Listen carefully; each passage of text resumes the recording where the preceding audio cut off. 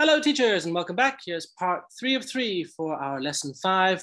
And as you know, we're focusing in on the Channel 21 and cultural part of the Give Me 5 series. So now we're going back to our reading for Spring Hill School. And as you remember, we had an interesting introduction. That was just a blind reading, or you could call it a cold reading, or you could call it a cold start. Just throwing the kids in the deep end. I'm challenging them. And now I'm going to do the teaching part of it. So the first things first, I'm gonna increase their interest by introducing a game. And basically what I'm doing here is I'm going to ask the students to read. Now, again, I'm not going to be too harsh on their grades, okay? I'm just gonna give them team points. And the reason why I'm going to do that is because I want them to get familiar again with this, okay? And as they are getting familiar with it, I'm going to be helping them by writing the vocabulary, the target vocabulary on the board, as well as they are going to be repeating it and reading it at the same time. So that is the reason why I'm approaching this in a slightly different way.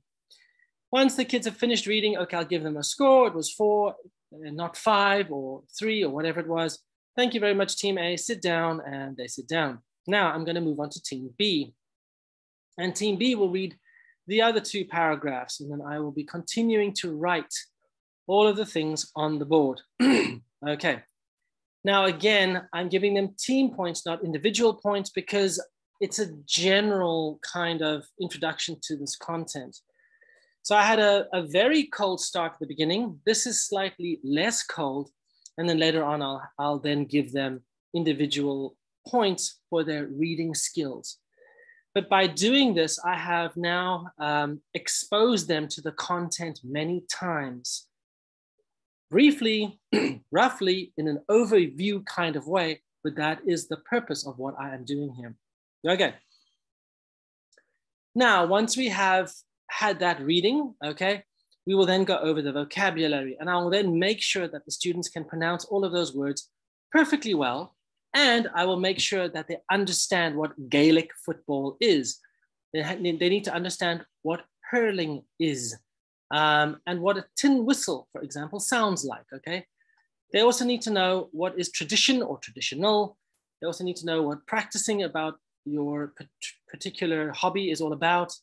And so they need to know all of the extensive vocabulary inside this particular reading. Okay, now the reason for this important focus on the vocabulary is because so much of what is going to come relies on them being able to read those words correctly and of course understand what they are. So now I'm going to ask extensive questions. Who plays Gaelic football? And then, of course, the students are going to put up their hands. The next one, what do you do in hurling? Okay, number 3, why does Pat like to play the tin whistle? Number 4. And now, again, this is just volunteer questions. Number 5, how is Gaelic football different from European football? Now, that is the most difficult question that I have designed. Now, the reason why I have done that is because it's not a content-based question. It's slightly abstract. Students have to know what is the difference between Gaelic football and European football, which you have already explained. And now they've got to think, okay, well, European football is like this, this, this, and this. You cannot touch the ball. You have a big green field. You don't wear special anything.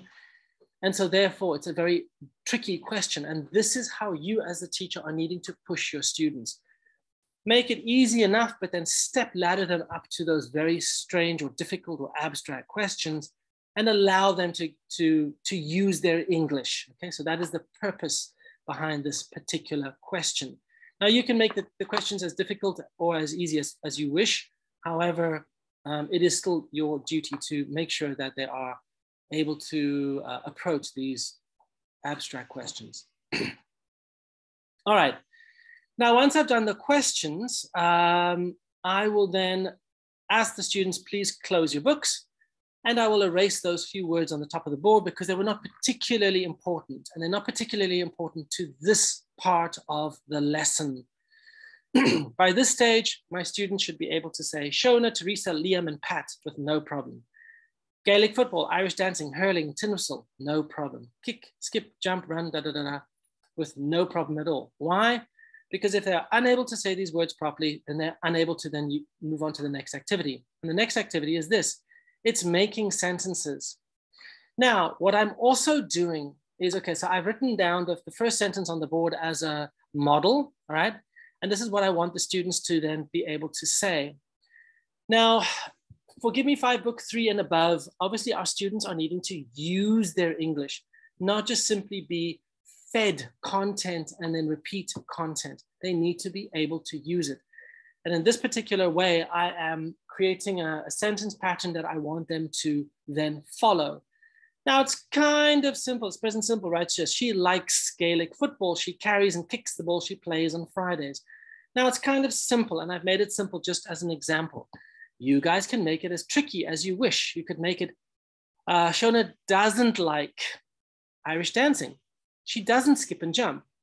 She has Gaelic football on Fridays. Okay, you know what I mean? So the meaning is that you can make that sentence in any which fashion you want. And then once you've made a sentence pattern for the kids to then follow, then you can ask your individual students to come up to the board. And that's exactly what they're going to do. They're going to do 1, 2, 3, 4, basically. And then they're going to read out a sentence. So one will be Teresa, one will be Liam, and one will be Pat. And then you just rotate as many kids as you possibly have time for. All right, there we go. So that was now a speaking exercise, and you can give them points, individual points for that speaking exercise. You can judge them on their pronunciation, you can judge them on their grammar, and you can judge them on their fluency. So that's a really nice, broad activity for the kids to then participate in. All right, whoopsie, excuse me about that. All right, now I will then put the questions that I asked orally on the board. Remember, we had the content out for the students to then read, and then the teacher was asking the questions and the students were volunteering answers. Now, for me to write the sentences on the board, the exact questions that I was speaking out is an important indication for me as the teacher, because the students are now going to open up their notebooks and they're going to write down those answers. In this way, I will be able to check if the students who were able to answer it orally can actually write it down correctly, as well as did all of the weaker students actually understand what was going on. So I have used the exact same questions that I've asked before in the writing exercise. The kids take out the notebooks, write, and then you check. Okay? And then of course you can go over the correct answers. So that would take some time, but it's a really necessary part for you as the teacher to understand if the students got it or not. All right, now if you have time, which I don't think you would, but I include this anyway. I include this because some classes have got really advanced kids and they're really just amazing and they just go through content very, very quickly. I have taken out a paragraph, okay? I've taken out one of those paragraphs in the reading. And it says, my name's Teresa, my favorite activity is Irish dancing, da, da, da, da, da. And as you can see, I have underlined keywords there. So what you can do is you can ask the students to take out their reading books and they will underline those keywords. And of course, what you're gonna do is you're gonna ask the students to substitute. So for example, me, Stephen. So my name is teacher Stephen, okay? And my favorite activity is tennis, maybe, okay? I go to a tennis court every Monday and Wednesday after school. It's good fun because I can hit a ball and run around, okay? Excuse me for the spelling there. We wear white clothes and headbands too. They're very silly, okay? Whatever it is that you want to write. Now, you could include traditional things, sepak takraw, but I think that particular activity is a Thailand game, but I know that it is played in Vietnam. It's that rattan ball that people kick with their feet over a net, that particular game. And so what I'm saying is that while you might be able to have some traditional sports it might be that much more complex and not really necessary to this particular activity. However, if you as the teacher want to bring traditional games into the classroom, that is up to you. Make sure to provide the specific vocabulary that goes with that. You'd have to brainstorm it with the kids. You'd have to spend some time helping them all understand it. And then they could either complete it in the class time, or they could start it in the class time and finish it at home, depending on your time constraints in the lesson. Yeah, all right. So teachers, that has been quite the activity, I have to say. And it's very dense. It's very dense, I should say. I wouldn't say complex, it's just dense. It's a lot to get through. Kids have got to be able to follow every step of the way, otherwise they will get left behind. And you as the teacher have got to be on your toes in order to make sure that all of those strategies are covered well. All right, so teachers, thank you very much. You tally your scores and you then say goodbye to your kids.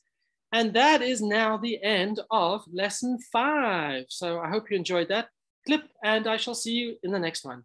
Thanks a lot and bye-bye.